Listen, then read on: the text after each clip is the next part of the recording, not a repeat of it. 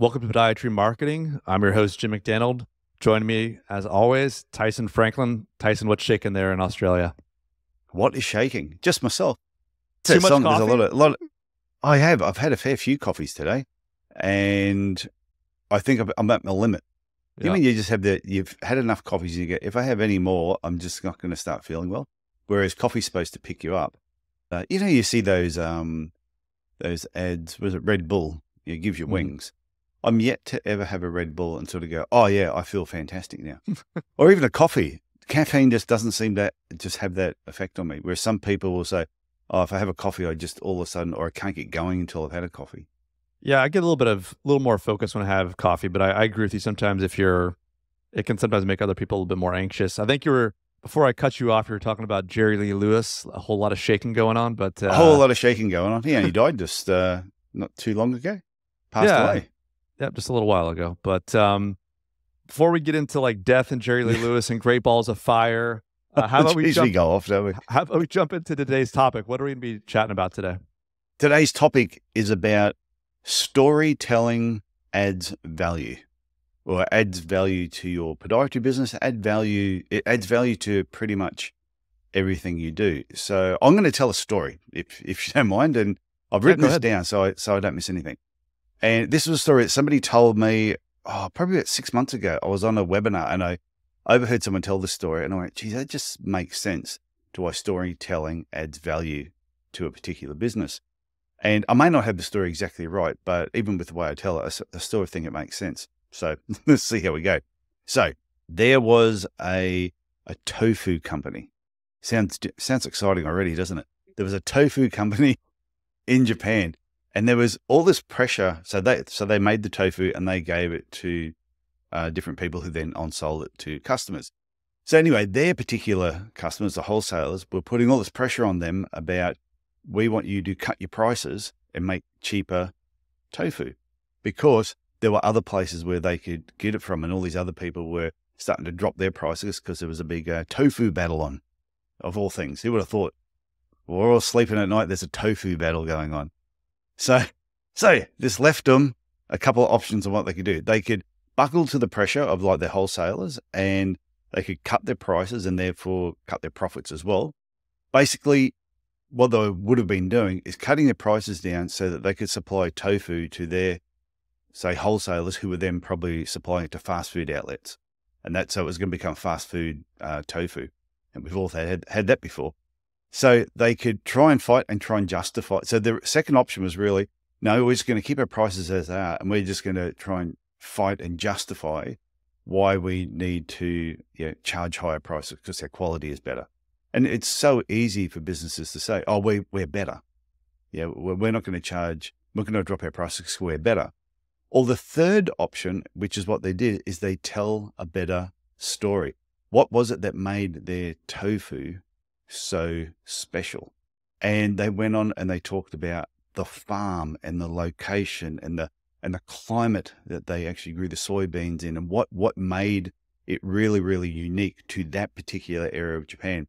And then they talked about the people that worked on the farm and the number of generations who have worked there, generation after generation, and how they've put all these systems in place and how they cared about the plant and the attention and love that went into this particular tofu, which is what made it so much more superior than any other tofu that was on the market. And by telling that story, they didn't need to compete on price anymore. Instead, they got paid what their tofu was worth, and therefore they were picked up as they were one of the best tofu companies around, and didn't need to sort of cut their prices, and their profits were still there. So that's where storytelling adds value to any particular business. That makes a lot of sense. I think communication skills are really, really important. Not only when you're describing what you provide to your patients, but like you said, what makes you different? What's that differentiator with you versus the podiatrist down the street? And Yeah. but by storytelling, you can kind of communicate those differences and kind of show it in a genuine way to a potential patient. Who would have thought tofu would be so exciting? But there was another story I heard once where there was a lady who walked into a jewelry place that sold estate jewelry. And she walked in there and said to the band, "Oh, this is my mum's brooch. I want to sell it, please." And he went, "Oh, what can you tell me about it?" And she said, "That's my mum's brooch." And he goes, "No, no, no, no. What can you tell me about the brooch?" He goes, "Well, where'd your mum get the brooch from?" She goes, "Oh, my mum got it from my grandmother." "Oh, where'd your grandmother get it from?" "Oh, she got it from my husband." "All right, okay. So when did he buy it for?" "Oh, in whatever year." And he says, "Oh, it would have been just before the war." "Did he fight in the war?" She went, "Oh, yeah, but I think he may have just been like a cook or something like that." He goes, so all of a sudden they told this whole story about this brooch, as this guy bought it for the love of his life before he went off to fight in the war, and she cherished this brooch, held on to it for 4 years while he fought in battle, and then he came home to her, and this heirloom had been passed down from generation to generation, and now we have it on for sale to you. So the person buying that brooch will pay more money for a brooch that they can then tell their friends at a dinner party, "Oh, yeah, I got this brooch. Well, let me tell you the story of this brooch." That is worth more than just saying, "Oh, here's a brooch I bought at a secondhand place." And that's the value of putting some meaning behind everything that it is that you do. I think that makes a ton of sense. Like you said, we're human beings. We're kind of like pre-programmed to want to have, discern meaning or, understand what's happening, whether it be an object or an event. We like to have something that kind of, fits our kind of view of the world. And sometimes when these stories are told, it endears us to an item or to an event or to people. Well, what's funny, people might be listening to this episode and, "Okay, Tyson, this is great, but how the hell does this relate to podiatry? What is storytelling, or how can I add it?" And to give 2 more examples, there used to be an ad here in Australia for beer. And this one particular ad, they said, "Our beer is chill filtered." Fair enough. That became their big slogan. But then we figured out later on that all beer was chill filtered, pretty much. And when you hear a car company say, "We have a 65-point safety check on our cars," well, you probably find 64 of them are required by law to be out there. But so it's whoever tells that story first. So if a podiatrist go, "Okay, well, how does this apply to me? How are your orthotics made compared to everybody else's in your area? Do you use a different material? Is your material, does it come from overseas? Is it from Germany? Is it from a small town in Germany? Is there something about how your orthotic device or any other product or something that you use in your business that is unique that maybe nobody else is using in your area? Or is there a story behind that product that you can slightly embellish?" I think that's a great point. I think one of the things I've learned along the way is that, for example, let's say you're the podiatrist for a sports team.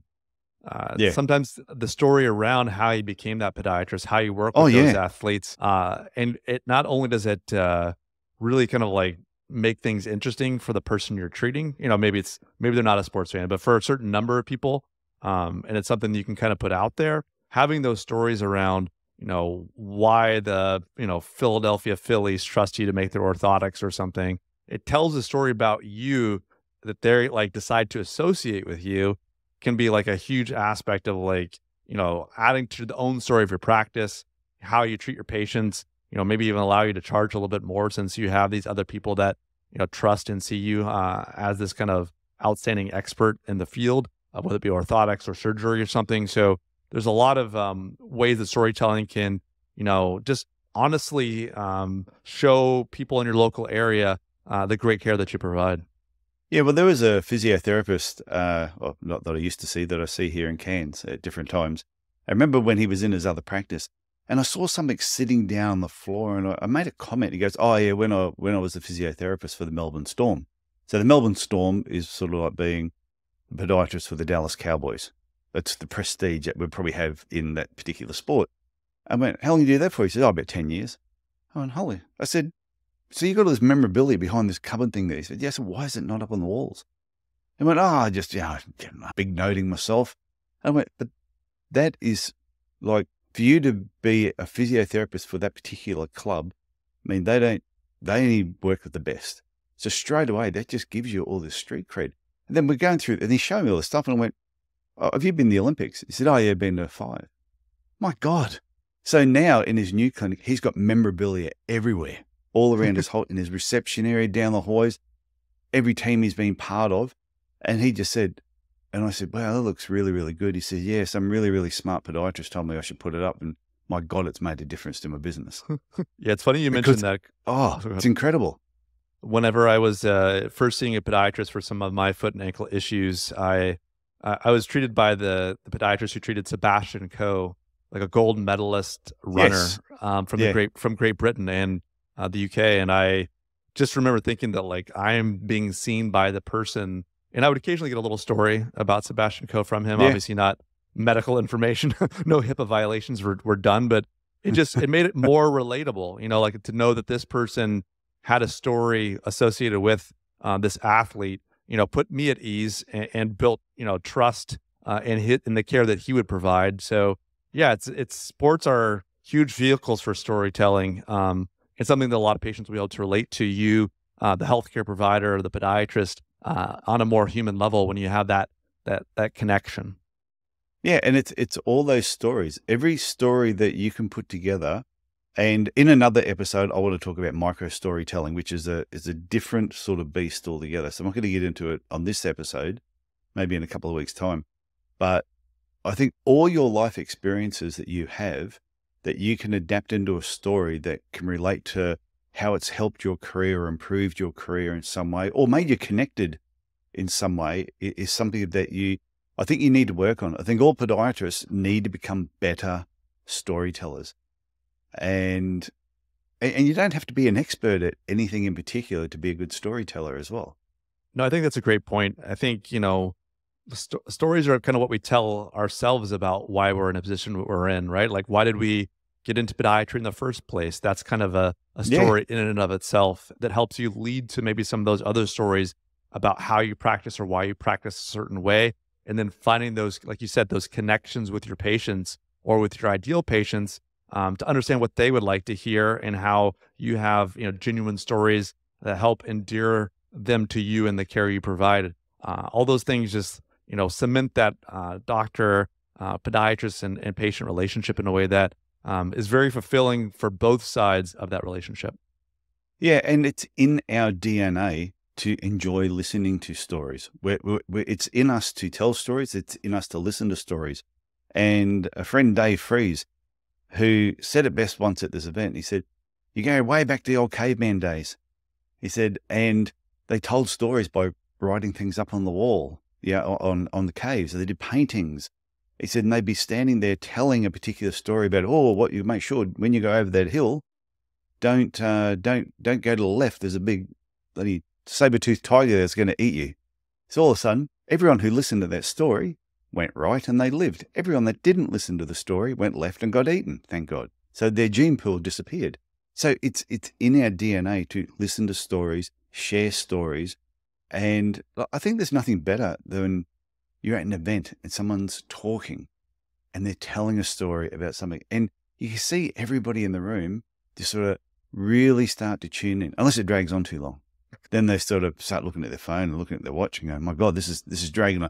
But if there's a brief story that has a point to the topic, I think it's really important. So I think every podiatrist listening to this, just go through your life, go through all your experiences, things you've done, people you've met, and start noting these down and sort of thinking, if I was going to talk to someone about this or a patient, how could I use this in a story that relates to maybe their treatment? Or sometimes it's just some fantastic, polite conversation.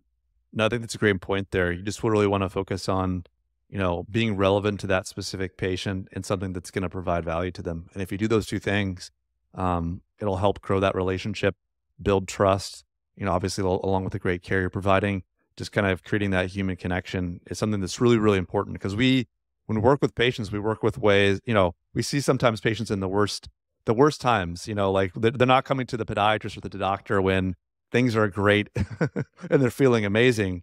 But by, you know, connecting with them, providing stories, providing great care, it makes that experience something that is beneficial to them, not only from a physical standpoint, but like I said, from a mental standpoint, and something where, you know, it's that great experience they have with you will translate to other patients down the road because these things are kind of, you know, can spread viral or just kind of around by word of mouth by connecting with those patients on that human level. Yeah, and I think when you're sharing a story with the patient, whether it's about your experiences or the development of your career, I think when you share something with the patient that may not be on your website or well known to the rest of the world, they feel like they can trust you that little bit more. And if they feel that they can trust you, then I think they open up a little bit more as well. And they will tell you probably a little bit more than what they normally wouldn't say. And the amount of, and I don't know, people have probably already picked up, I don't mind having a chat, which is why I do the podcast. But I used to get patients that would just tell me things and they'd say, oh, I've never told anybody this before. And they would just start telling me all this stuff. And it's because I could tell a good story and therefore it allowed them to tell me a good story. And some of these patients that we shared stories, and some of them were war stories. Not that I was in the war, but just the battles and things we've gone through that made us the people that we were. I was so much closer to them. I think that's a great point. I think sometimes in the days we have to, the way that healthcare is provided now, people have, 30, 35 patients on their agenda or on their schedule. And it can be hard just to not see a patient as a diagnosis or a treatment.